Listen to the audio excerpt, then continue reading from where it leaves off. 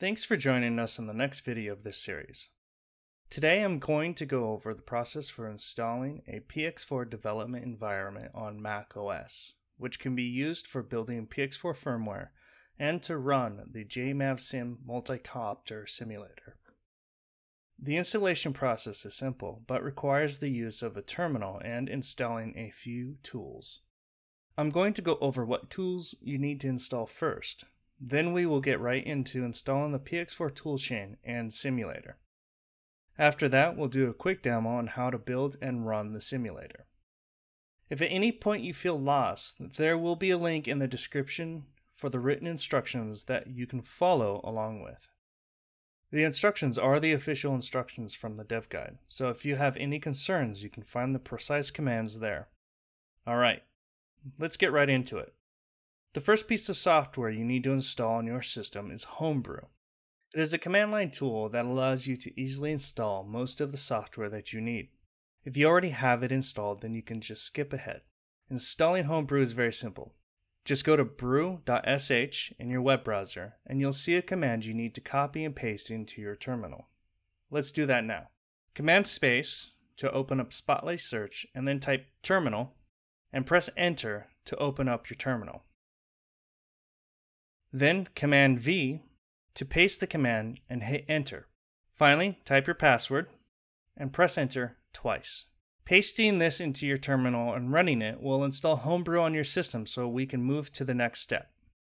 Nice. Now let's continue. After installing Homebrew, we can run a few more commands to install the common tools. These are the tools that you need for both the simulators and building firmware. However, these commands are for the current release and may not work for the older releases. Alright, let's do this. Back in the terminal, type the following. Brew tap px4 /px4. Let this run.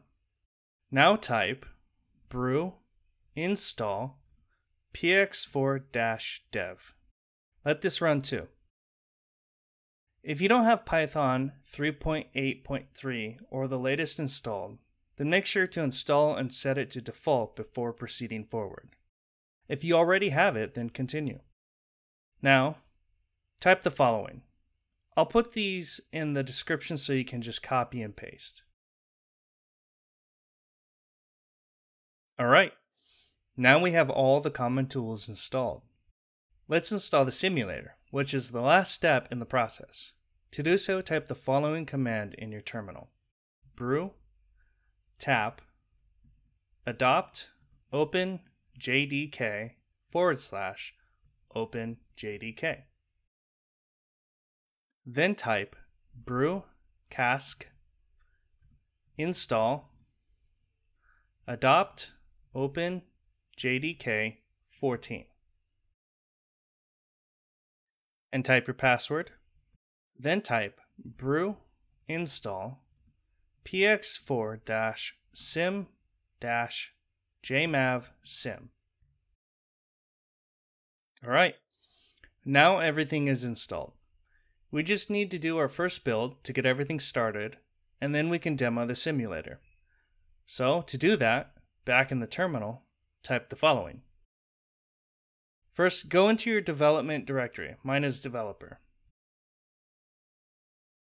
Now, clone the firmware repository.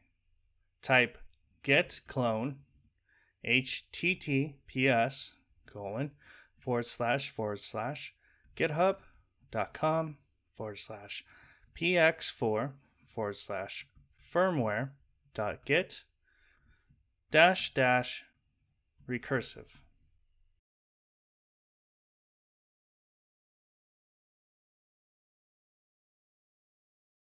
Now, go into the firmware directory.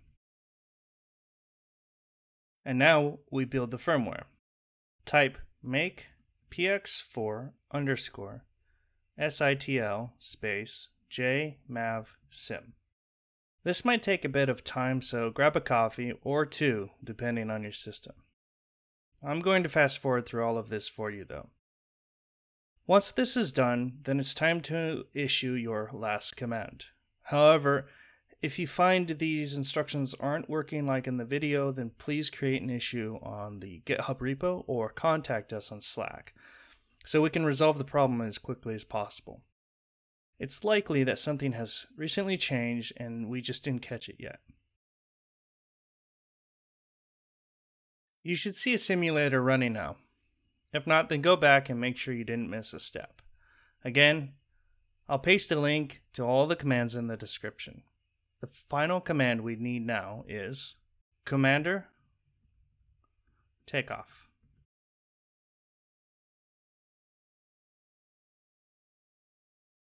Now the simulated drone should take off. To land it, just type commander land.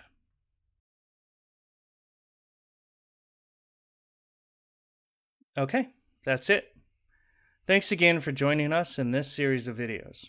I just wanted to add that you can also find all of this information at dev.px4.io if you need any further information. Also, there is another simulator you can install found at that link called Gazebo. You can also install that if you want. It'll give you the ability to test other vehicles. Alright, thank you, and we look forward to seeing you again.